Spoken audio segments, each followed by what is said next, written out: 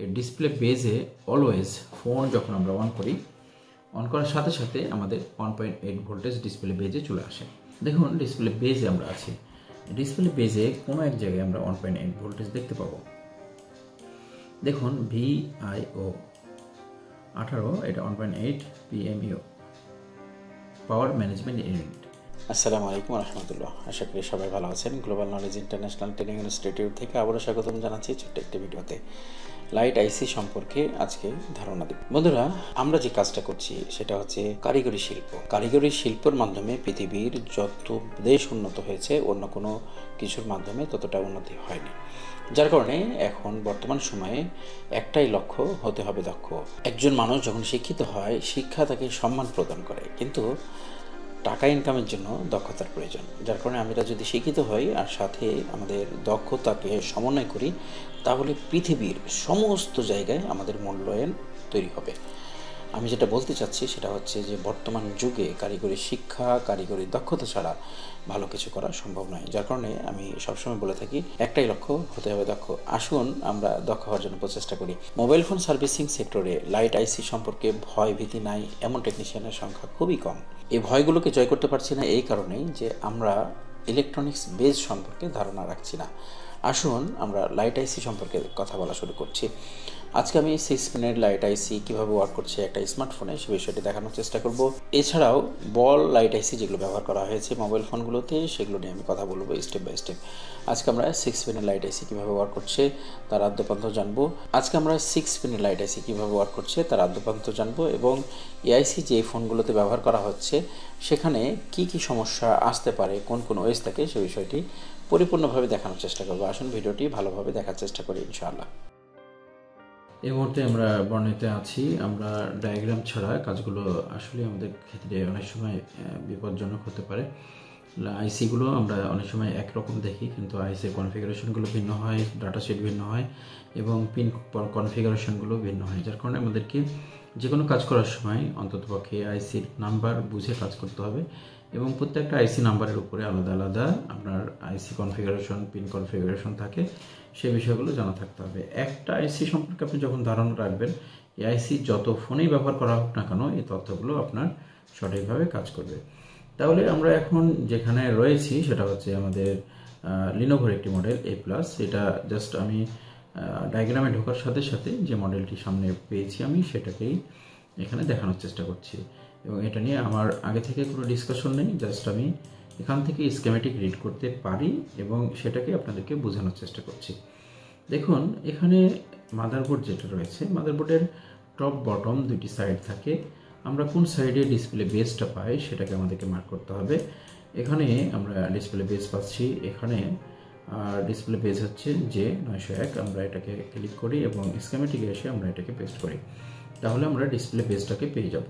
দেখুন display page আমরা পেয়ে গেছি। আমরা আরও একভাবে লাইট আইসিতে চলে যেতে পারি, সেটা হচ্ছে LED লাইট ড্রাইভার লিখে সার্চ করলে কিন্তু আমরা পেতে পারি। যাই হোক, আমরা বেজ থেকে ঢুকবো এবং দেখুন এখানে LED A, Cap C, LED K1, K2, LCM, ID, VCC সব ধরনের কনফিগারেশনগুলো এখানে আমরা দেখতে পাচ্ছি, এবং এই ফোনটাতে টাচ স্ক্রিনের লাইনটা একেবারে ভিন্ন করা আছে, যার কারণে পিন কনফিগারেশন কিছুটা কম হবে। এখানে গুরুত্বপূর্ণ একটি টপিক, বর্তমান সময়ে যখন আমাদের কাছে ফোনটা আসে তখন এই ফোনটার গ্রাফিক্স নষ্ট নাকি লাইট নষ্ট, এটা আমরা কনফিউজ হই। অনেক সময় দেখা যায় যে আমাদের লাইট জ্বলছে না, আমরা লাইট আইসি চেঞ্জ করছি, লাইট আইসি ডিহট করছি, ভিন্ন ভিন্ন কাজ করছি, আবার নতুন একটা ডিসপ্লে লাগাচ্ছি, দেখা গেল যে কোনোভাবে রেজাল্ট নেই। আসলে ফিনিশিংয়ে যখন আমরা এক্সপার্টদের কাছে যাচ্ছি, দেখা যাচ্ছে যে আমরা গ্রাফিক্সের একটা লাইন সমস্যা। তো এই ফোনটাতে গ্রাফিক্স না আসার কারণে লাইট কাজ করছে না। এটার মূল কারণ কি? বর্তমান সময়ে এই ফোনগুলোতে ডিসপ্লে যতক্ষণ পর্যন্ত কানেক্টেড না হচ্ছে, ইনশিওর না হচ্ছে, ততক্ষণ পর্যন্ত আপনার ফোনে লাইট হাই ভোল্টেজ ক্রিয়েশন করবে না ফর সেফটি। এখন আমাদের দেখার বিষয় এটা কিভাবে ওয়ার্ক করছে। দেখুন কম্পোনেন্ট যখন আপনার জানা থাকবে, ডায়াগ্রাম জানা থাকবে, তখন আপনার সাবজেক্টটা একেবারে ছোট হয়ে আসবে। আমরা লাইট ড্রাইভার বা লাইট আইসিকে পাবো কিভাবে? আমরা জানি যে লাইট আইসি থেকে যখন আমাদের হাই ভোল্টেজটাকে আউট করা হয়, সেটা সরাসরি ডিসপ্লে পেজে চলে আসে কোনো একটা কম্পোনেন্টের মাধ্যমে। সেই কম্পোনেন্টের ওএসটা আমরা পেলে লাইট আইসিটা পেয়ে যাব। আর যেহেতু হাই ভোল্টেজের লাইটটাকে এলইডি এ বলা হচ্ছে, তো এলইডি এ অর্থাৎ এলইডি অ্যানোড, এখানে যদি আমরা ক্লিক দিই এবং আমরা জাস্ট সার্চ করি তাহলে কিন্তু আমরা লাইট ড্রাইভারটাকে পেয়ে যাব। এখন দেখুন আমরা কিন্তু লাইট ড্রাইভারটা পেয়ে গেছি।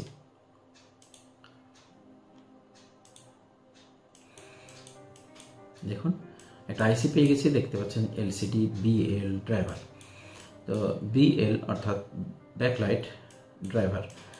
আমরা এই আইসিতে ইনপুট ভোল্টেজটা আগে দেখে নিই। ইনপুট ভোল্টেজ এখানে দেখানো হচ্ছে ভিব্যাট থেকে, অর্থাৎ ব্যাটারি থেকে প্রাইমারি ভোল্টেজটা এখানে ইন করা হচ্ছে 3.724 ভোল্ট। এটা ভিপিএস থেকেও হতে পারে যদি কনফিগারেশনটা ডিজাইন এভাবে করা হয়। জাস্ট আমাদের এই লাইট আইসিতে 4 ভোল্ট প্রয়োজন এবং এই ইনপুট ভোল্টেজটা আপনি ব্যাটারি থেকে দিতে পারেন অথবা সেকেন্ডারি ভিপিএস থেকে দিতে পারেন অথবা আপনি এক্সটার্নালভাবে দিতে পারেন, এটা নিয়ে কোনো সমস্যা নেই। আমরা জাস্ট এখানে ভোল্টেজ ইনপুট হচ্ছে কিনা সেটা কিন্তু জানা জরুরি। এবং এই ইনপুটের ওয়েজে আমরা দুইটা ক্যাপাসিটার দেখতে পেয়েছি, যা একটা হচ্ছে 10 মাইক্রোফ্যারাড আর একটা হচ্ছে 33 পিকোফ্যারাড, যেটা হচ্ছে 25 ভোল্টের।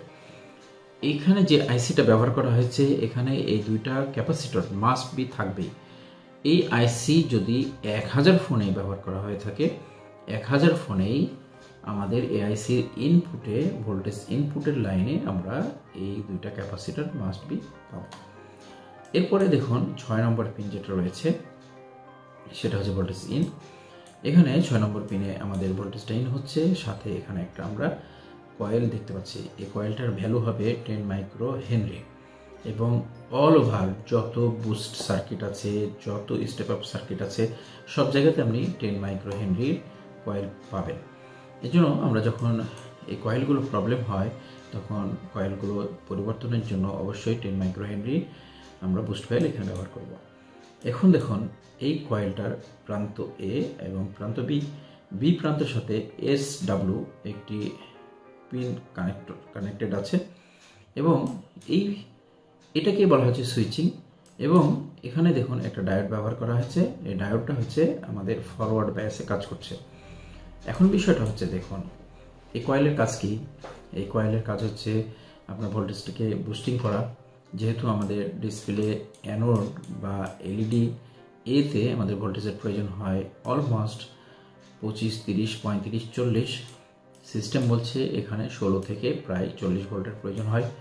এই ভোল্টেজটাকে বুস্টিংয়ের জন্য আমাদের এখানে বুস্ট কয়েলটাকে ব্যবহার করা হয়েছে। এখন এখানে দেখুন আরও একটা পিন যেটা হচ্ছে নাম্বার 2, এটা হচ্ছে গ্রাউন্ড। আর নাম্বার 3 এটা হচ্ছে FB অর্থাৎ ফিডব্যাক। নাম্বার 4 যেটা হচ্ছে CTRL কন্ট্রোল। আর নাম্বার 5 হচ্ছে V আউট অর্থাৎ ভোল্টেজ আউট। এখন ভোল্টেজটা আউট হয় কোত্থেকে? ভোল্টেজটা আসলে আউট হচ্ছে এখানে হাই ভোল্টেজ যে জেনারেট হচ্ছে সেটা হচ্ছে আমাদের বুস্ট কয়েল থেকে, কিন্তু ভোল্টেজ আউট 5 নাম্বার পিন যতক্ষণ পর্যন্ত আমাদের ডায়োডের ক্যাথোড প্রান্ত পর্যন্ত কানেক্টেড না হয় ততক্ষণ পর্যন্ত এই আইসি ওয়ার্ক মোডে যাবে না। এবং এটা কিভাবে ওয়ার্ক করছে দেখুন। এখন আমরা দেখতে পাচ্ছি যে এখানে DISP অর্থাৎ ডিসপ্লে PWM 0 অর্থাৎ পালস ওয়েভ মডুলেশন 0। এই পালস ওয়েভ মডুলেশনটা হচ্ছে আমাদের কোথা থেকে আসছে? আমরা একটা বিষয় দেখি, সেটা হচ্ছে যখন আমরা ফোনটা অন করি, ফোনটা অন করার পরে আমাদের ডিসপ্লে বেস যেটা রয়েছে, বেজে আমরা আবারও যাই।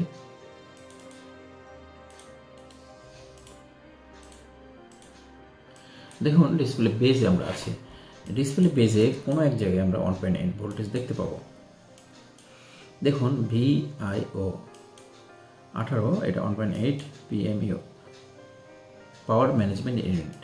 এই যে এখানে আমরা 1.8 ভোল্টেজ দেখতে পাচ্ছি, এই যে IO ইনপুট আউটপুট VCC, এটা আসছে PM থেকে। একটা বিষয় সেটা হচ্ছে যে আমি এই সার্কিটটা ডিজাইন করেছি আমার ছাত্রদের জন্য এবং বোঝাচ্ছিলাম, একটু আমরা খেয়াল করি এখানে যে ডিসপ্লে বেসটা রয়েছে, এই ডিসপ্লে বেজে অলওয়েজ ফোন যখন আমরা অন করি, অন করার সাথে সাথে আমাদের 1.8 ভোল্টেজ ডিসপ্লে বেজে চলে আসে। এবং এই ডিসপ্লে যখন আমরা এই ফোনটাতে কানেক্ট করি তখন ডিসপ্লের ভিতর দিয়ে তারপরে আমাদের PWM যে ওএসটা রয়েছে সেখানে 1.8 ভোল্টেজ পাস করে। এখন আমরা যখন কখনো কোনো ফোন আমরা পাচ্ছি যে গ্রাফিক্সের লাইন নাই কিন্তু লাইট জ্বলছে না, এটার কারণ কি? যখন একটা গ্রাফিক্সের লাইন আপনার কাট অফ হয়ে গেছে তখন এই ডিসপ্লেটা ওখানে কানেক্টেড থাকলেও সফটওয়্যার এই ডিসপ্লেটাকে অ্যাবসেন্ট দেখায়।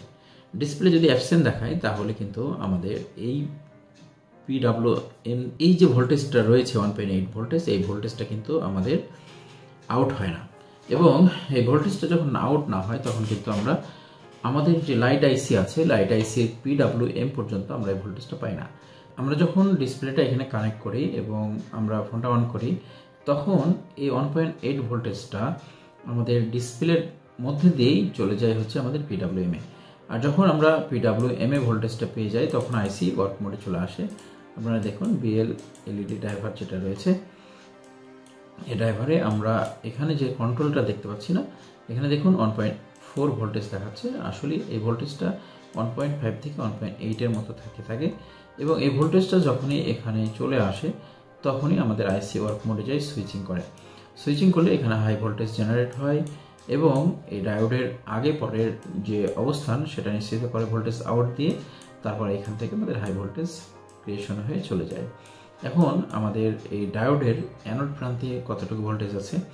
অ্যানোড প্রান্তে অলওয়েজ যখন আমরা ফোন অন করি তখন এখানে আমাদের 4 ভোল্ট থাকবে, 3.7 to 4 ভোল্ট। এবং আমাদের ফোনটা অফ থাকা অবস্থায় আমাদের ডায়োডের ক্যাথোড প্রান্তে আমাদের ভোল্টেজ পাবো সেম ভোল্টেজ 3.7 থেকে 4 ভোল্টেজ। আমরা যখন ফোনটি অন করব তখন অন হওয়ার পরে আমাদের ডায়োডের অ্যানোড প্রান্তে ভোল্টেজ থাকবে হচ্ছে 3.7 to 4 ভোল্ট, কিন্তু ক্যাথোড প্রান্তে আমাদের হাই ভোল্টেজ জেনারেট হবে এবং সেটা আমরা এখানে প্রায় 35-40-45 ভোল্টেজ পেয়ে থাকব। তাহলে এই ভোল্টেজটা কেন আমাদের আগে কম পরে বেশি? অনেক সময় এখানে কনফিউশন থাকে, অনেকে মনে করে যে ডায়োডই আমাদের ভোল্টেজটা বুস্টিং করছে। কারণ হচ্ছে যে ডায়োডের আগে কেন ভোল্টেজ কম, পরে কেন ভোল্টেজ বেশি, এবং কয়েলের যেহেতু কয়েল ভোল্টেজ বুস্টিং করে অতএব কয়েলে কেন ভোল্টেজ কম আছে। আসল বিষয়টা হচ্ছে যে এই ডায়োড আমরা জানি, ডায়োডের এখানে যে কাজটি রয়েছে, এই লাইট আইসি যখন আপনার ভোল্টেজ জেনারেট করে হাই ভোল্টেজ তখন কিন্তু এটা এসি ফর্মে থাকে। আর আমরা জানি যে ডায়োড হচ্ছে আপনার এসি ভোল্টকে ডিসিতে কনভার্ট করে। তো আমরা এই এসি ভোল্টটাকে ডিসিতে রূপান্তরিত করার কাজ হচ্ছে এখানে ডায়োডের, সেটা করছে। এবং এটা হচ্ছে আমরা জানি যে আমাদের মোবাইল ফোনে সার্কিটের ভিতরে যতগুলো সেকশন আছে প্রত্যেকটা সেকশনই ম্যাক্সিমামই আমরা 4 ভোল্টে ওয়ার্ক করছে, কিন্তু ডিসপ্লেটা চলছে এটা 40-45 ভোল্টে। তো এই 40 ভোল্ট যদি পিছনে ফিরে আসে তাহলে প্রত্যেকটা সার্কিট আমাদের ক্ষতিগ্রস্ত হতে পারে। যার কারণে এখানে যে ডায়োডটা ব্যবহার করা হয়েছে, ডায়োডের মাধ্যমে আমরা এখানে একমুখী ভোল্টেজটাকে সামনে পার করা হচ্ছে এবং এটা কখনো যেন পিছনে ফিরে না আসতে পারে জন্য রিভার্স বায়াস সিকিউরিটিটা এখানে ব্যবহার করা হচ্ছে। আর এখানে গুরুত্বপূর্ণ যে বিষয়টি সেটা হচ্ছে ফিডব্যাকটা হচ্ছে এই আইসি ওয়ার্কিংয়ের জন্য এখানে যে লাইট প্যানেলটা রয়েছে এই প্যানেল ওয়ার্কিংয়ের জন্য 2টি লাইন প্রয়োজন, যেটা হচ্ছে অ্যানোড ক্যাথোড। অ্যানোডটা হচ্ছে ভোল্টেজ আর ক্যাথোডটা হচ্ছে নেগেটিভ সাপ্লাই। তো লাইটের যে সিরিজ প্যানেলটা রয়েছে এটা ওয়ার্কিংয়ের জন্য এই এলইডি ক্যাথোড লাইনটা আমাদের এখানে ব্যবহার করা হচ্ছে। এখন সবচেয়ে বেশি প্রবলেম যেখান থেকে আমরা পেয়ে থাকি, আমি অনেক সময় দেখেছি যে আমাদের ফোনের টাচ ডিসপ্লে লাইট জ্বলছে না। লাইট না জ্বলার কারণে আমরা কি করছি, সরাসরি আমরা আইসিটাকে চেঞ্জ করছি, আইসি তুলছি, আইসি রিহট করছি, ভিন্ন ভিন্ন মাত্রায় আমরা কাজ করছি। কিন্তু আমাদের জানা উচিত যে আমাদের ইনপুট ভোল্টেজটা এখানে ইন করছে কিনা। যার কারণে আপনারা যখন কাজ করবেন তখন অবশ্যই ভোল্টেজ ইনে আমাদের কতটুকু ভোল্টেজ আসছে এবং কতটুকু আসা উচিত সে বিষয়টি নিশ্চিত হতে হবে। এখানে যদি আমাদের এই ক্যাপাসিটারগুলো লিকেজ থেকে থাকে অথবা শর্ট থেকে থাকে, এই ক্যাপাসিটার শর্ট থাকলে আপনার অবশ্যই ফোনটা ডেট করবে, যেহেতু এটা ভিভেট থেকে আসছে। কিন্তু ভিপিএস থেকে যদি এটা এসে থাকে তাহলে কিন্তু আপনার ফোনটা ডেট না করে অ্যানাদার কোনো প্রবলেম ক্রিয়েশন করতে পারে। এরপরে আমাদের যে কয়েলটি রয়েছে এটা হচ্ছে এই কয়েলটি ক্ষতিগ্রস্ত হলে আপনার হাই ভোল্টেজ কখনোই ক্রিয়েশন হবে না। আর এখানে যে ডায়োডটা আছে, ডায়োড ক্ষতিগ্রস্ত হলেও কিন্তু আপনার হাই ভোল্টেজ ক্রিয়েশন করতে দেবে না। এখানে দেখুন অনেক সময় আমাদের লাইটগুলোকে ব্লিঙ্কিং করে, এরকম লাফায়।